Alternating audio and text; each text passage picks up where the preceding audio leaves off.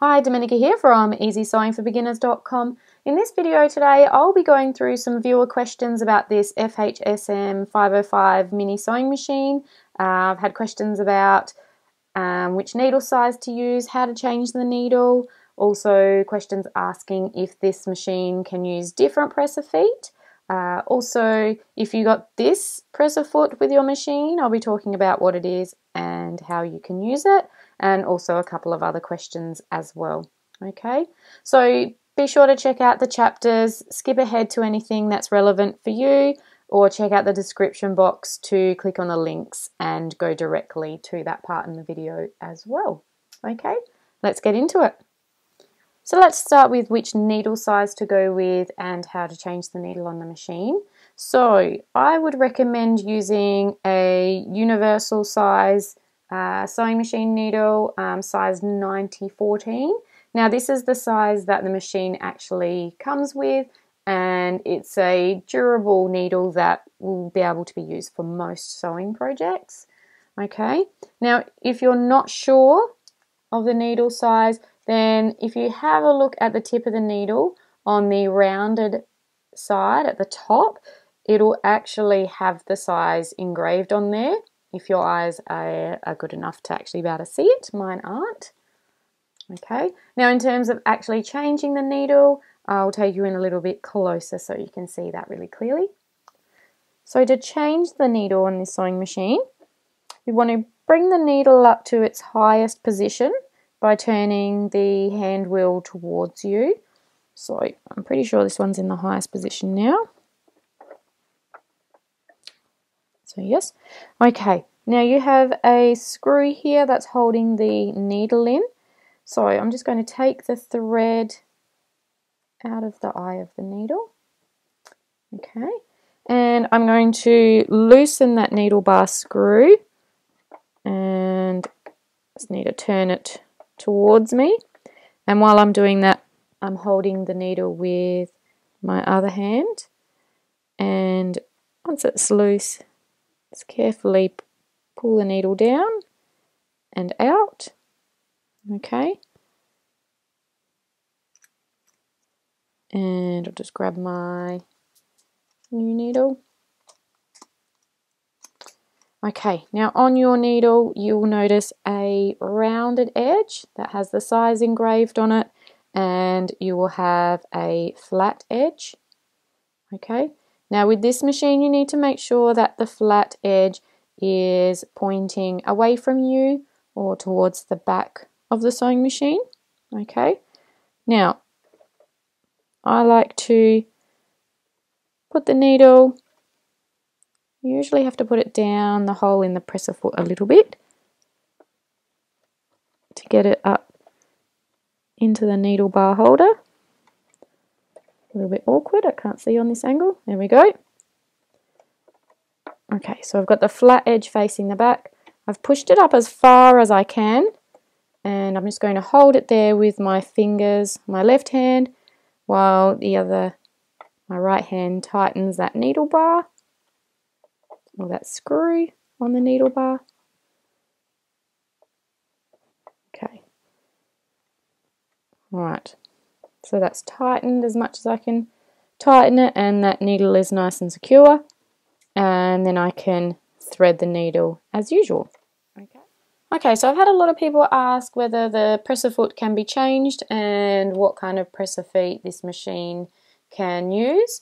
So the answer is yes, you can change the presser foot, and pretty much most snap-on presser feet for low shank sewing machines would fit on this sewing machine, but you would need to test it. So any foot that's made for Brother, Janome, Kenmore, those types of brands would probably fit on this sewing machine. Okay, so to change your presser foot, you'll see on the back here that there is a little lever. So you'd simply push that lever up and the foot would drop off there. Okay, and to put on the next presser foot, just get the threads out of the way.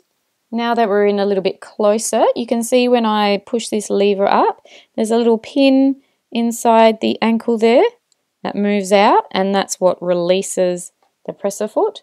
So that little pin will go onto this part here, will go underneath that part there to hold the presser foot in place. So to put the new presser foot on, I'd slide it under the ankle. I just need to lift that presser foot bar up, and I'll place that little bar underneath where that pin will hold it in place. And once I've got it in place, I'm going to lower the presser foot down, and once it drops down in place, it will grab onto that presser foot and that pin will be holding it on there. Okay, so again, I'm going to change the presser foot. I'm going to put this blind hem foot on, which actually comes with my Domenica sewing machine. Going to lift that little lever up to release the foot. And then I'm just going to lift that ankle up, position that little bar under the ankle, and put the ankle down so the foot snaps on, and there it's in place. Okay, so I'll quickly show you how to use the blind hem stitch. So you would need to make sure the stitch selection is on number 6. So this is your blind hem stitch. So you'd want to make sure you have this type of blind hem foot, which has the movable guide. I'll put a link to one of these on Amazon in the description box down below, but because you don't have the ability to move the position of the needle, you'd want to be able to move the position of the guide. Okay, so your blind hem stitch is for if you're hemming pants and you don't want to see the stitching from the outside. So you just imagine you've turned up your hem, and this would be the inside of the fabric. You'd fold it over, and then you'd want this folded part to be going along your guide, and you'd need to set that in the appropriate position. So I'll show you how this comes out.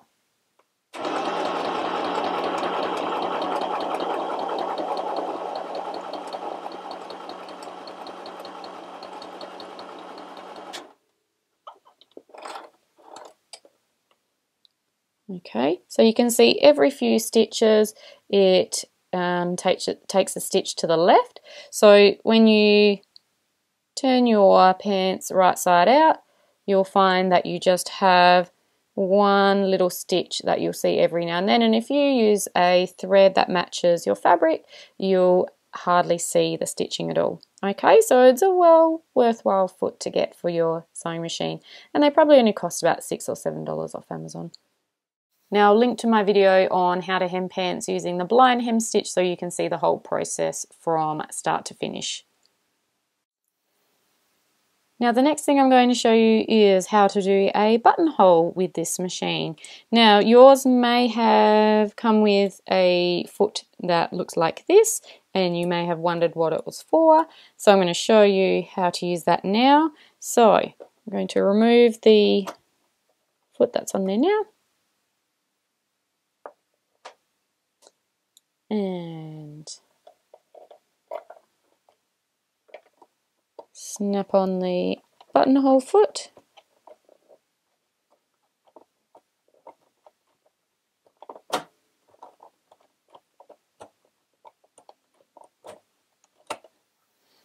So first you'll need to work out how big the buttonhole needs to be. So grab the button that you're going to be using, and I just like to mark on either side and then connect those 2 points together.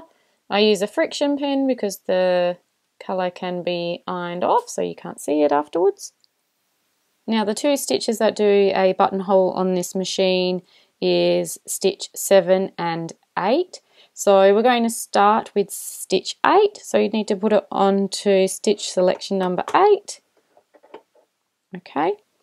And I have put the presser foot on, but this top thread is actually on top. So a little trick that I like to do just to get that thread under the presser foot is just use your hand wheel. Oh, I think I'm going to lose my thread. See how it goes. Alright, so I've got the hand wheel to go down and back up, and the thread is in the fabric at the moment, so I'm just going to lift the presser foot and pull that fabric to the side, and so I have both my thread tails underneath the presser foot and off to the side now. Okay, so the next step is to put your fabric under the presser foot and just align the top of your line with those two little red dots at the top of the presser foot in line with the needle. And I'm just going to move the presser foot until the bottom bit is in line with the bottom mark on the buttonhole. And once I've got it in position, I'm going to lower it down, and I've tried to center my line in the middle of that spot as best I can. Okay, so stitch number 8 is going to do the stitches going side to side.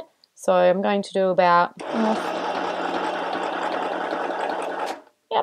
many. Okay, and then I'm going to flick the stitch selection to stitch 7. Okay, now this one will take the needle down and do a zigzag stitch all the way down to the bottom of the buttonhole line.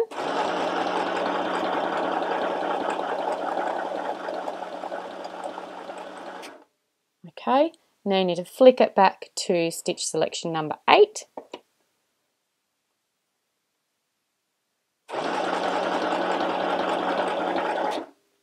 Okay, now this is the temperamental part. What I like to do is put the needle in the down position. Okay, and I'm going to lift the presser foot up and swivel my fabric around. I'm going to move my buttonhole foot down and just put it down into position again. Now what I want to do is just gently just lift my needle up, and I'm just going to carefully lift my presser foot up slightly and move my buttonhole so that line is centered again.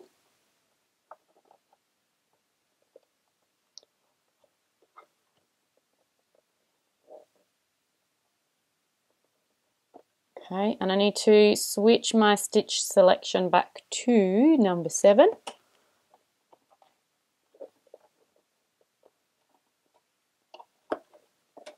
Just get a bit more. There we go. Okay, and presser foot has moved a bit. I'll push that up. All right. And I'm just going to do the hand wheel just to make sure it goes down in the correct position. Yeah, I think I'm happy with that. Okay, now if I go down.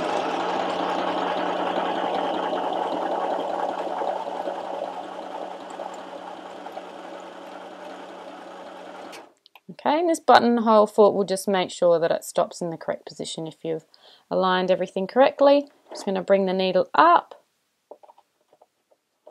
pull my fabric out. Okay, and there's my buttonhole.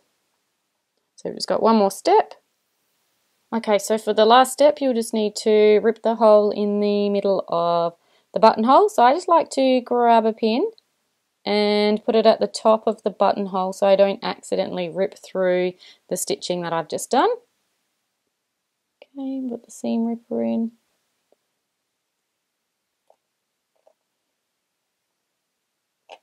Carefully rip